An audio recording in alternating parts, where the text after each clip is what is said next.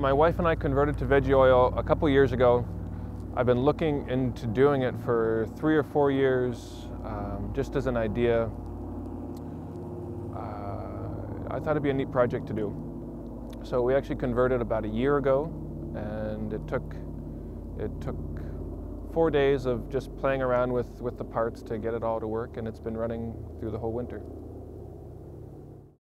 Yeah, some people call it an engine conversion, which I think is intimidating.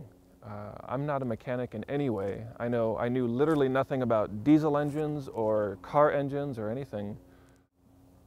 This has 2 tanks, one in the back, one in the front. I took the front gas tank off, which is simply unscrewing bolts, drilled a hole in the front of it, and inserted, instead of the pickup line that the diesel came with, it has a new pickup hose, drilled a hole, stuck a new pickup in. And this pickup is connected to an auxiliary pump, connected to an auxiliary filter, just to give it a little extra help, because it's thicker, it's more viscous than regular diesel. And that pickup line is connected, it's wrapped around with 2 coolant hoses. And what I've done is I've taken the coolant lines and I've teed into them.